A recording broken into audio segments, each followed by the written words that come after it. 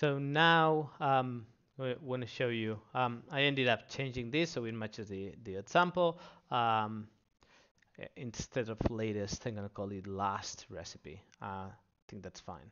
So what we need to do next is we need to create what it's called a resolver map.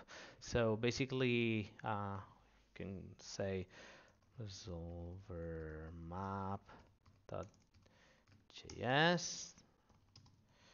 I'm using Flow, audio, sports, and what the resolver map is just um, an object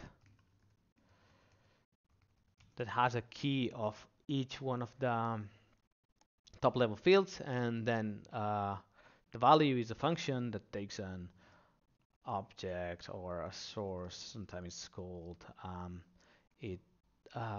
It has the arguments, the context, and info. Those are the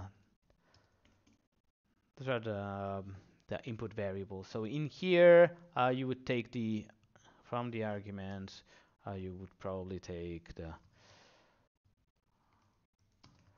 author name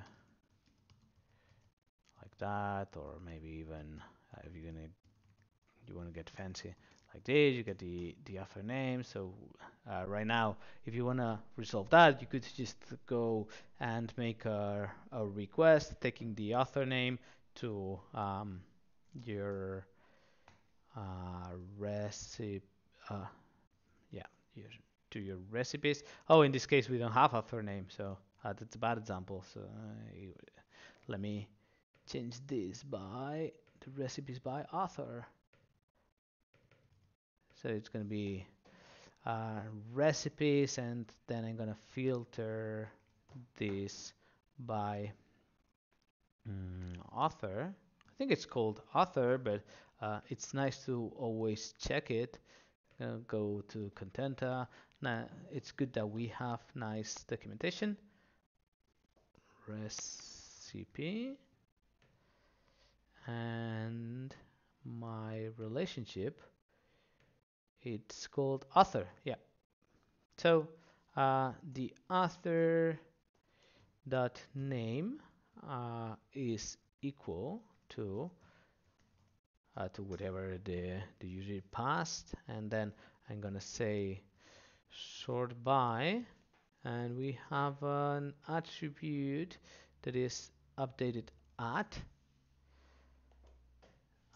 Oops, sorry, that is like that, and I want to go reverse, and then it's page, oops, limit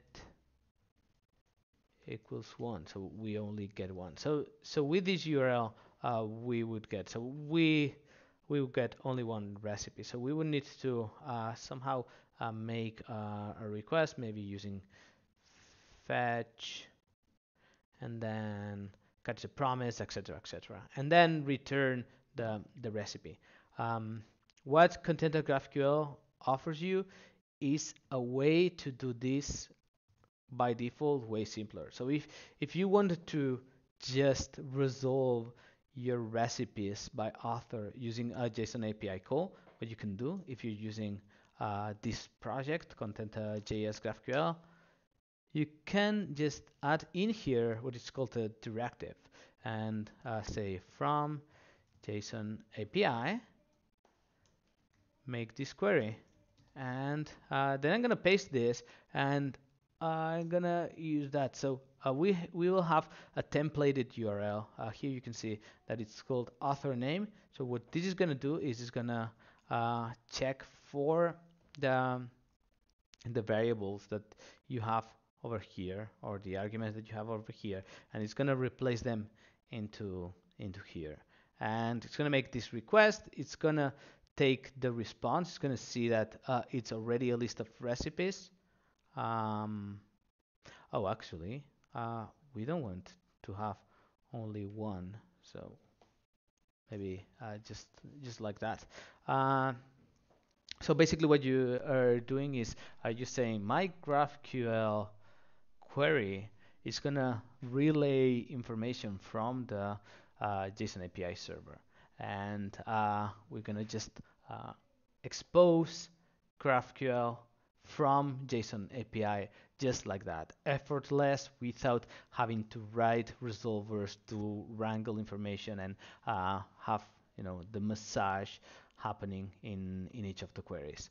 So I'm gonna delete this query file, and I'm gonna copy it from the example branch that I have going on. You can see that in here we have, oh, I missed the quotes, so it's nice that we did that. So basically I'm gonna make these queries, and that's gonna be it. So this is all the GraphQL specific stuff. So what we need to do is to have GraphQL booted up and exposed in our ContentaJS applications, and we can do that next in the video. Then in the next video.